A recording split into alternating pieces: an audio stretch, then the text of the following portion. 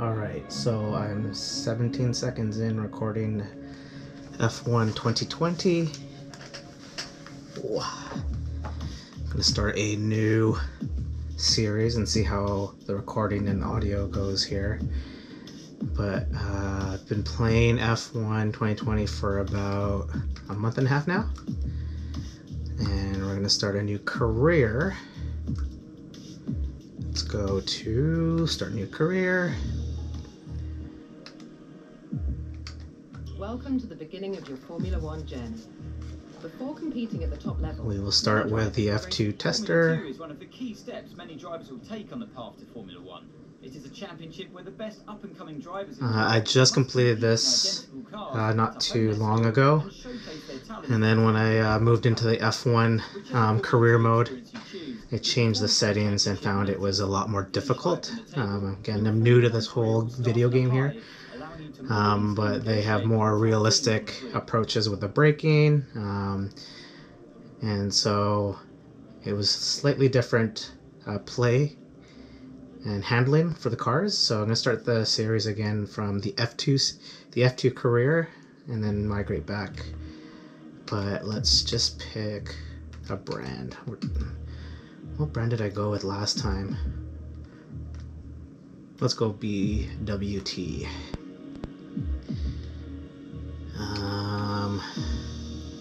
I don't remember this. Sure, let's do that one. Start career. Now, I don't remember. Casual off-track surfaces, easier to drive over. Options. Simplified steering, set track assist. I think that's what I want. Casual.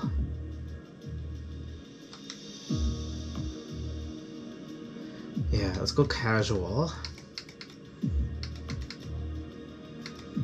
AI, so I want to crank the AI driver level up a little bit. Found it too easy. Let's get to medium first. Okay, there you go. Weird.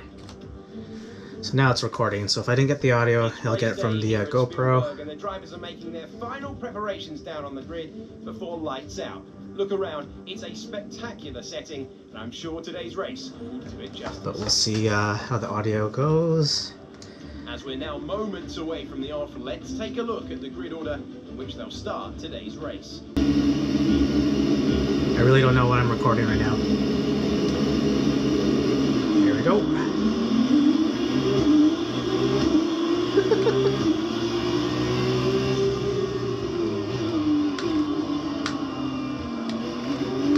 Cool. Good first turn. So I like this casual mode. I don't lock my brakes up because it's lock brake assist, I believe. Yeah, so it doesn't go all crazy. So I like this better until I get better. Oh! And then once I get more familiar with the controls, then I'll notch up a few of the settings to more realistic race day experience, if you will.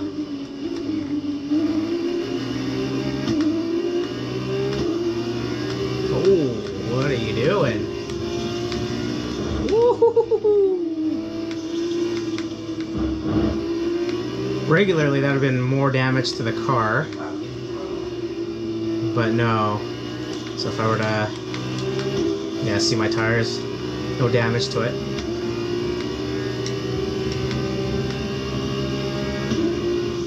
Because regularly, if it was all the settings dialed in like an actual race, that contact that I had earlier, a few turns earlier, I would have had to go box and get a new set of tires, or front tires anyways. Oh, a little late on the braking. But yeah, so usually when you have significant damage on the car, you're asked to come back into the pits, get parts replaced, or if it's like severe enough like that, you might actually have to retire because your car gets mangled severely. Your car's incapacitated to even race the rest of the way. But this just gives this anyone who's new to this game a little bit more of a fun factor, a little bit more ease into it until you get used to everything, all the dynamics. and when to brake, when not to brake. Like, again, if you brake too soon or too late, then that affects the way your car, you're handling essentially, which, again, you drive a car, that's normal, but in a racing game, it's usually just like a arcade sim. But if you have everything dialed in like realistically, then that's where you'd, again, as if like you're an F1 driver, but I'm still getting used to it, so let's keep it as easy as possible here. But again, we'll start with the F2. That was the fastest lap of the race. Keep this up. Yeah, usually on those corners, I'd always brake too late, lock up the brakes, and then either spin out, and other drivers behind you would overtake me, and I'd be way behind the field. And then even on some of the settings, I would actually put it back to, oh, I hate this corner. The driver AI, I tried going up to about a 45, at one point even 55, and it was more than enough to be in a medium setting that it was difficult to even catch up to some of these drivers. But whereas here, just one notch above the easy level, it's a lot easier to just kind of catch some drivers even if you're in the middle of the pack, or if you spin out, it's easy to even come back from like position number 20 and then become the driver of the day because you literally blitz through all the field. But again, once I get used to this and more familiar with the dynamics of the game, and especially the track too, each track is a little different, then I'll start dialing it a little bit more on the from novice or rookie to more seasoned vet or professional. Good job. That was the fastest lap of the race so far. Ooh. Oh. Just 10 laps. And that's the main difference too, is a beginner level, you don't do as many laps. I'm sure people watching this already know that, but yeah. Anything more like professional level, you're doing like your 60 or 40 plus laps, depending on the track. Oh. Yeah, like this is a huge gap that I've kind of...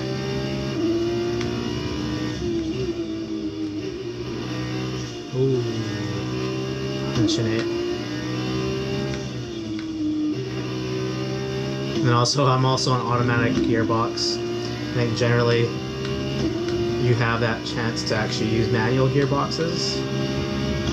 But I'm like, you know what, still get familiar with the game too, and for the controls that I'm using a regular software Xbox controller and not a steering wheel. I don't think I'll ever migrate to a steering wheel.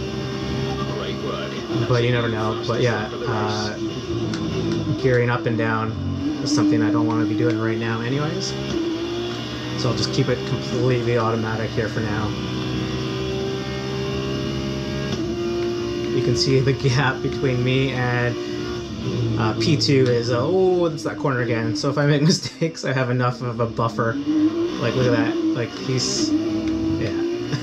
That was a bad, it's that dreaded turn. Turn 3, or turn 2.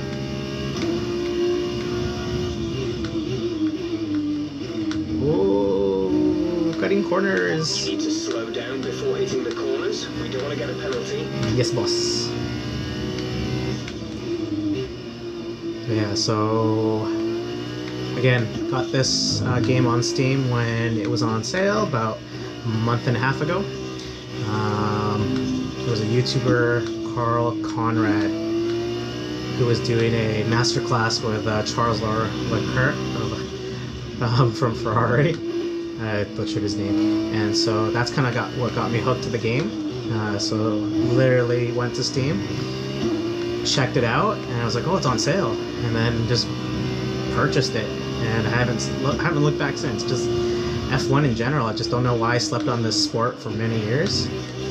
I literally could not watch a Premier League or any football games, even NFL, can't even sit through a game. Whereas something like F1, I could definitely do. race weekends every week. Even watching the practices is very interesting as well. But race day for sure, Sundays, it's awesome. I can watch the full race and not get bored. And I wonder if it's just because it's still a fast-paced sport. Soccer definitely is boring, or football, and then NFL, just again, I can't sit through a full NFL game.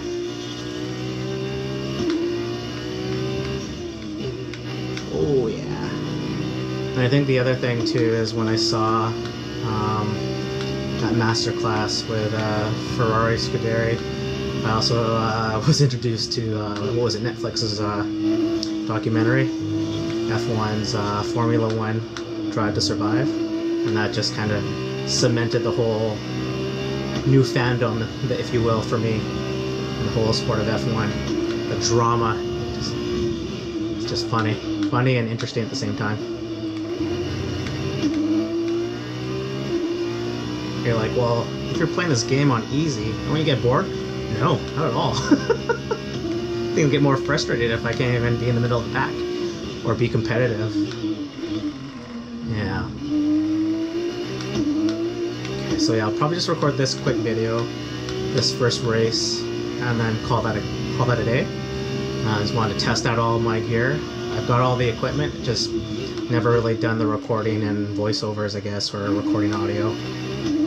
But I had a little bit initial difficulty recording the gameplay here, so it's chopped up files. I'm gonna put it up in the editing software and see, but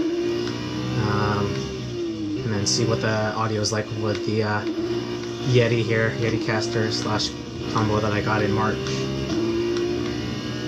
And then again, getting used to playing the game and doing talk at the same time, which is very, very difficult. Not as easy as it seems. But yeah, here we go, lap 8.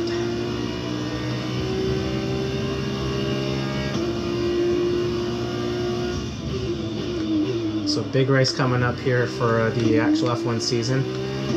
Sunday will be the last race of the year. It's good to see that Lewis. Oh, not that corner again. See, I can't talk and play at the same time. But yeah, it'll be an interesting race in Abu Dhabi. Yeah, Lewis Hamilton will be back, and no doubt should be the winner. Oh, good turn. After he tested positive for COVID-19 a week and a half ago. Yeah. Oh, bump it.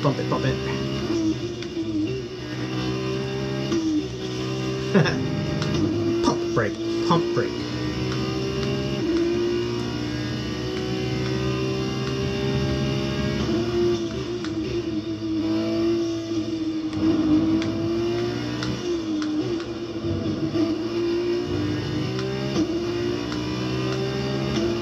Yeah, this sim game is it's fantastic.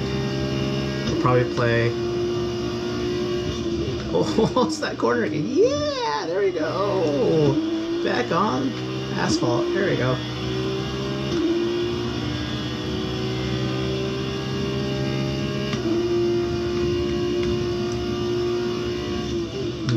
Oh, no, maybe it isn't. No, it's this corner. I thought it was this corner or the earlier corner that I had difficulty with. Caution. Yeah. Oh, there's a car. Be aware, there's an incident in the next part of the track. No overtaking through the yellow flags. Okay.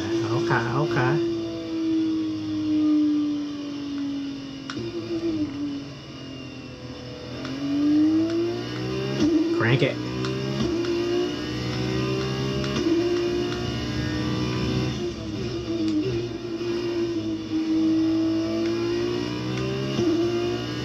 What I was gonna say earlier was I just noticed my mouth is open this whole entire time. Seems to be a normal thing with me when I play video games.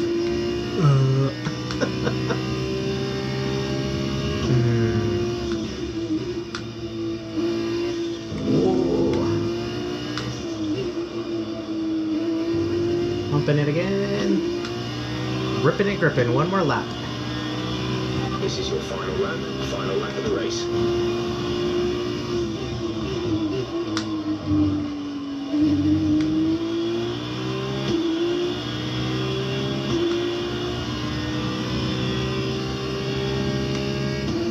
Okay, not this corner. I think it's the third corner? No, it is this corner. Slow down. There you go, RJ. There you go.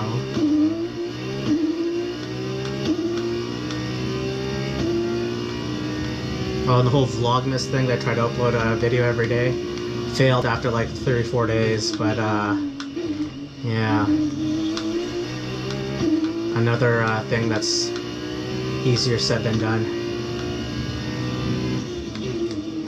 Oh, just a tad fast on that corner.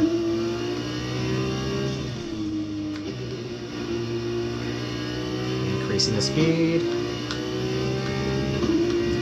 I really wish Vancouver would get something back in something similar to like a F1, maybe like the Molson Indy, like back in the day. It'd be kind of cool if they built a F1 track, made a bid. Even if I don't even know if F1 is even interested in that, but that'd be cool. Great job, you've done everything we wanted today. So yeah, we'll just do this one video and then I'll see if anything's worthwhile footage-wise to edit. Brilliant stuff from Arden today. What a superb victory. And if it is, then I'll put it together and pop it onto YouTube.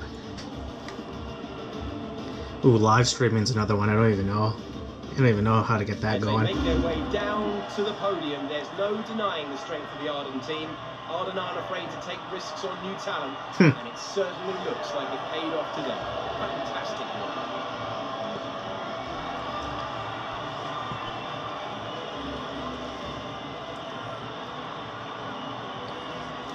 work. The one thing I'm wondering on these race simulations or for F1 2020, if there's a way when you start a career that you can import your face onto a character. I didn't see that when I started playing this game about a month and a half ago, but I'm sure it was something that's brought up to the developers of the game, but that'd be kind of cool if that's a feature, and if it is, I don't even know how to get to that feature of the game. But it'd be cool to scan your face, kind of like NBA 2K. NBA 2K have? Yeah, they do have it. In some of the editions of that game, you could scan your face via mobile and then upload it. But I believe this is gonna go. Let's have your thoughts. Oh, okay, so let's just. You had some great overtakes today. Is it more rewarding to earn a podium rather than dominating from the start? Yeah, sure. Things are definitely hotting up this season. Who do you think will take the championship?